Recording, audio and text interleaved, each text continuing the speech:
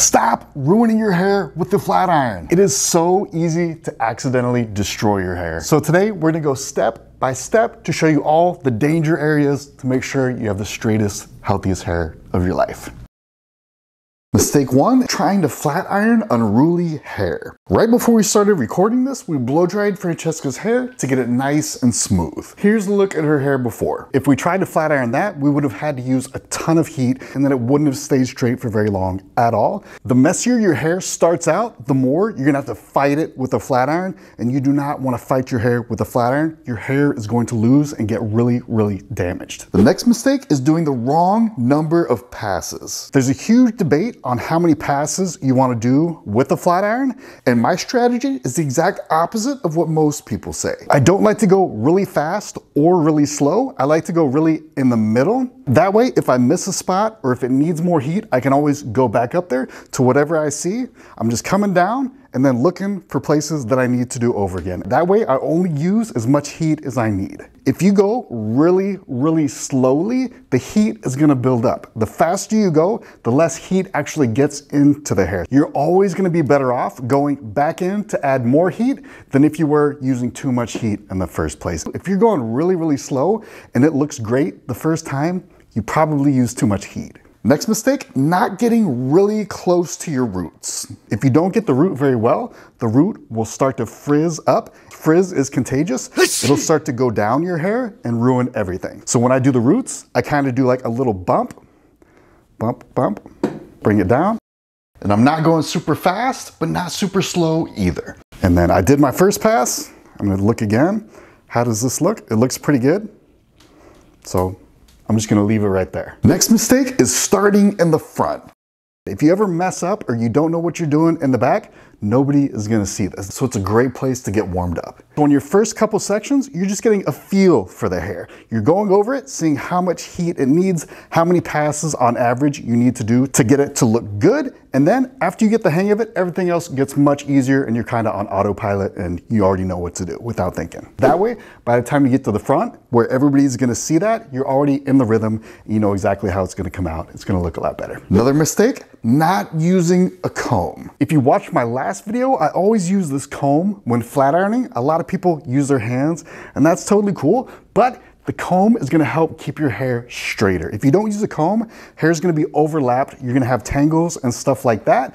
What you really wanna do is put this comb right before the flat iron. So as soon as the hair goes into the flat iron, it's nice and straight. It'll stay straight longer that way. And the longer your hair stays straight, the less often you have to wash, the less often you have to flat iron, and the healthier your hair is gonna be. You don't wanna be doing this all the time.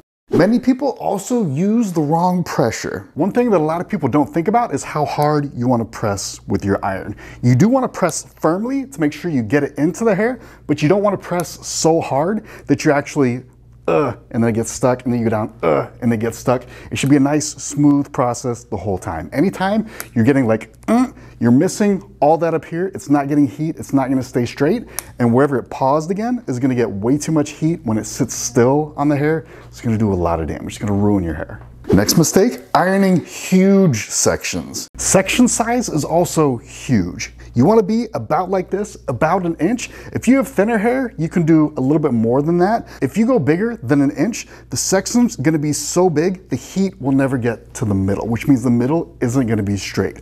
Or if you keep the iron on there for so long that you actually do get the middle hot, the outside's gonna be torched because you had that heat on there for so long. You're gonna ruin your hair by doing too big of a section. You need to keep smaller sections like this, keep it manageable, and then cut it in half, left and right. Next up, ironing tiny sections. You also want to utilize the entire width of your iron. Taking a small section like this is a waste because you can fit a lot more on the iron like this. Always do almost the entire size of the iron. Another mistake, not using heat protection. Flat ironing your hair without a heat protectant is like walking the Oregon Trail without any shoes. You're not gonna make it. And heat protection isn't just this boring thing that maybe protects your hair. It absolutely protects your hair, but it also makes it look better. It actually coats the hair and then creates a shiny barrier. As soon as the heat comes in there, it activates it, makes it super shiny, makes it look way better. And on top of that, there's hold in this heat protectant, so it'll make your style last much longer. The longer it lasts, the healthier your hair is gonna be.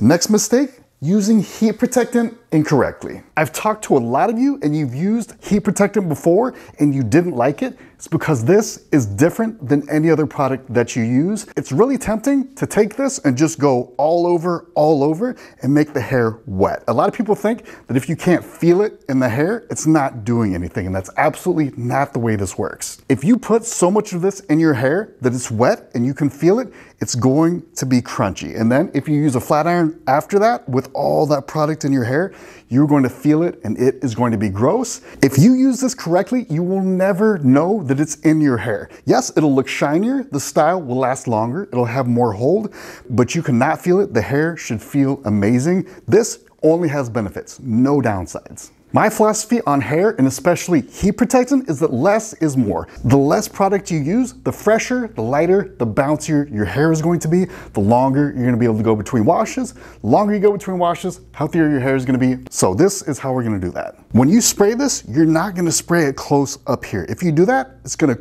all in the same spot. You're never gonna be able to spread it out. What you need to do is spray it back here. That way it has time to turn into a fine mist like that. You're only gonna do a few sprays here, nothing crazy, take it easy. Next up, not brushing heat protectant through. And this is super important. You have to brush this out. If you don't brush it out, you're not gonna spread it evenly throughout your hair, and there's a chance it's still going to feel clumpy and that you're not gonna protect all of your hair because it's not spread out. After you're done brushing it out, you're just gonna come in with your flat iron and you're good to go.